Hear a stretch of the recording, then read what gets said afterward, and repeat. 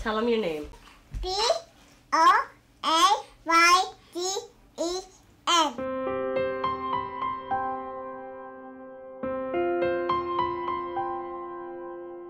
When he was first born, Brayden Newbold appeared healthy and strong. Growing up in Spanish Wells, a small island in the Bahamas, his first few months of life were normal.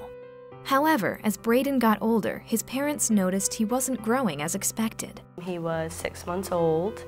We went to his pediatrician for a usual 6-month-old checkup, and he suggested, because his growth was so minimal and he was falling off the growth chart, that we go to see an endocrinologist.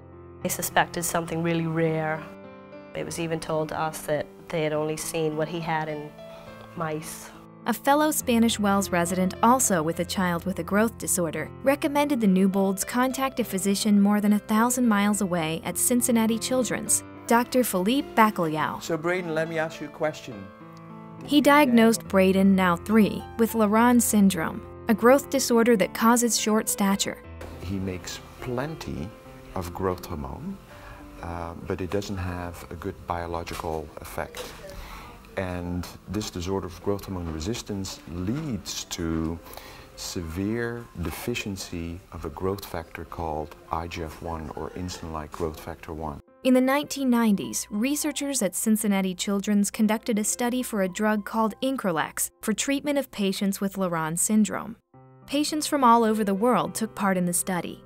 The Food and Drug Administration approved the product in 2005 for patients with the IGF-1 deficiency. It was very enlightening to see this used commercially during my career as a nurse here to treat children with severe growth issues. For the last 9 months, Brayden has been a patient at Cincinnati Children's Growth Center.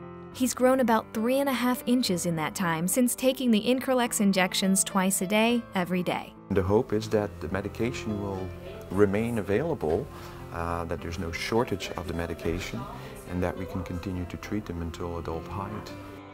Brayden's 14-month-old brother, Brody, also has the same genetic disease. He will start treatment when he's 2. A side effect to the disease for both boys is low blood sugar, which is dangerous for brain development and can cause seizures. To keep up their treatment, the family plans to make the 1,000-mile trek every 3 months to Cincinnati Children's as necessary, since the manufacturer won't ship the medication to the Bahamas. For Brayden, his mom says it's worth the travel, since she's already seen results. Because he's now running, which he wasn't before. He's climbing. He's keeping up with the other kids better since he started the treatment. It's worth it to see how remarkable he's doing. Bye, Miss Lovey. Bye, sweetheart. I'll see you in the winter.